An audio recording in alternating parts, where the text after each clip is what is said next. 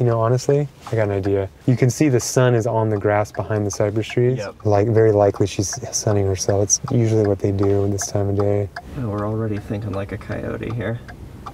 That's how you find them. Just think like them. Somewhere in this park is a coyote known as 15F. She's wearing a collar that broadcasts GPS and radio pings, and we're here to check up on her, if we can find her. Keep your eyes peeled, because she could just be out and about. 15F is a pretty big deal around here. She and her mate recently fought off the alpha pair of this park. She claimed this scrap of San Francisco for herself. And she's not alone. 15F is one of thousands of coyotes securing territories in cities across North America. They've mastered the art of urban living. But they've also made news for attacking pets, and sometimes even people. For a coyote that attacked a 6-year-old. Which puts urban dwellers in a funny position. The coyotes have adapted. Now it's the humans' turn.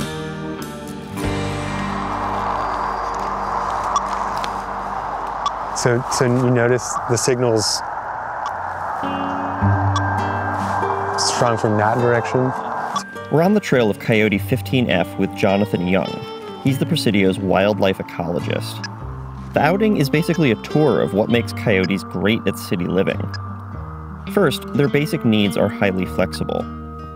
Shelter for a coyote could mean a fallen tree or the crawl space under a house. Food might mean wild fruits, rats and gophers, garbage, or the occasional cat. Keep your eyes peeled as we drive by. Sun, water, gophers. That's all I ever need. Yeah, they don't need much. They're simple. Second, coyotes can make do with territories big or small. In rural areas, 15F and her mate could occupy 15 square miles or more. Here in the city, coyotes have been spotted in green spaces much smaller. You go to some place like Coyote Tower on the northeastern corner of San Francisco, it's such a tiny little patch, and they've managed to really carve out their residency there, and have seemingly are thriving in that area. And finally, they're really fucking hard to find. There are likely dozens of coyotes trotting around the city day and night, but most of the time, you'd never know it. After an hour of searching for 15F, even with a tracking device, we've got nothing. That's it. That collar is off until 9 a.m. tomorrow morning? Yes. The coyotes living in San Francisco are here because of a truce. They're common in this part of the country, but they disappeared from the city around the 1920s. Here and elsewhere, they were seen as pests and threats to livestock. Trapping, poisoning, and bounties were commonplace. But across North America, coyotes have been on a tear. Their range has grown dramatically since 1900. This is one study's estimate. Ironically, it's human expansion that's helped.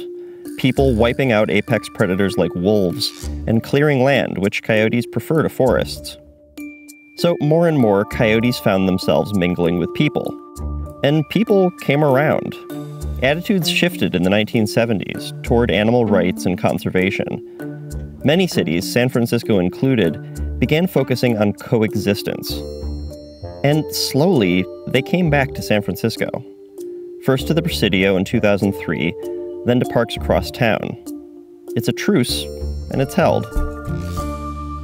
But that doesn't mean everything goes smoothly. Here in the Presidio, Jonathan is a peacekeeper. He tracks the animals to make sure they stay out of human business, and vice versa. It's not easy. Our management goal is to reduce human-coyote conflict to the extent possible. And we do and can manage coyote behavior, but a lot of that is out of our hands. So there's friction. Coyotes get into people's garbage, off-leash dogs scuffle with them, mostly in the spring when coyotes are guarding their pups. And again, they're not picky about their food. It has happened where small pets, dogs and cats, have been taken. It is a reality that urban managers have to deal with and pet owners need to be aware of. Jonathan doesn't want to oversell the danger of coyotes, but they are wild predators.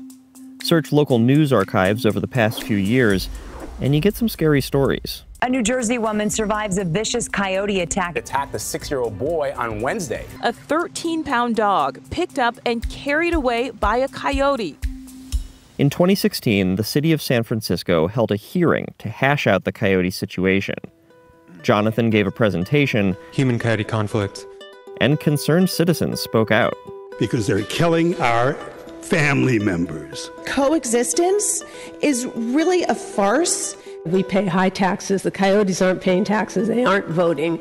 They're killing our pets. What we need is less coyotes or no coyotes in an urban city. Thank you very much. Next speaker. We have got to get rid of these coyotes.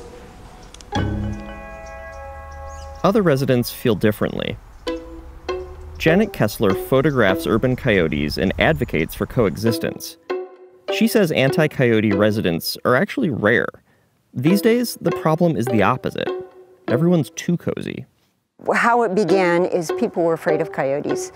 And rightfully so. Some cats were disappearing. Some small dogs had been taken. There were fears. And then what happened is this fear, kind of the pendulum swung, and people started loving the coyotes. But too much. They started feeding them, befriending them, getting close to them. Basically, people were turning them into stray dogs, and that's not what we want. I tell people, love them at a distance and just out of the corner of your eye.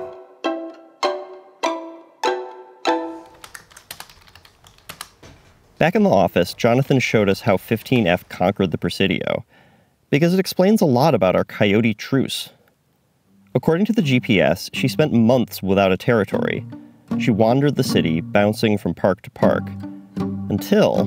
And Potrero, Land's End, and then that's when she started taking over the Presidio. So you can tell something changed. Very you don't clear, have to be any kind of expert to know. Very clear pattern. At some point, she picked up a mate, and the two of them went after the sitting alphas. This is likely one of many fights that established the new power couple.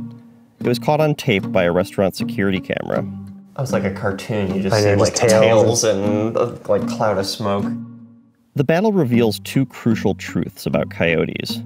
One is that they can cover a ton of ground. Just look at how far 15F wandered. Here's another transient who basically crossed the Bay Area in about a month. That's San Jose right there, 70 plus miles. The other truth is that coyotes will only tolerate close family in their territory. Their own pups usually leave their land within a year or so. Combine those two truths, and you start to see why a coyote-free San Francisco never was in the cards. There's an endless supply of coyotes in the greater Bay Area that are constantly getting pushed out by their parents looking for their own territory. And when you kill coyotes in a territory, you create a vacuum. And those coyotes are constantly looking to fill that vacuum. So if there was an eradication policy, you would have to continuously do that indefinitely forever. This also means coyotes never will overrun the city. The suitable parks all seem to be occupied, so new coyotes are forced elsewhere. And most pups born here either disperse or get killed by cars. They rarely make it a full year. So all in all, the population seems more or less flat, but they'll never disappear entirely. Given that, Jonathan's big priority is community education. Teaching people about territories, breeding seasons, leashing their dogs. Hopefully, residents accept the coyotes as neighbors. The better thing is to have these long-term resident coyotes, to monitor them, to allow them to keep out other transients and keep their population levels naturally in check. And you have these coyote residents that could live up to 10 plus years, and they could be the most ideal urban coyote you could ask for. Community education is not what Jonathan signed up for. But with a little work, humans can be managed too. I got into this field because I like animals, I like nature, and I talked to a lot of other wildlife biologists across the country, and I think the general consensus these days is, in this field, it's more about people than it is about animals.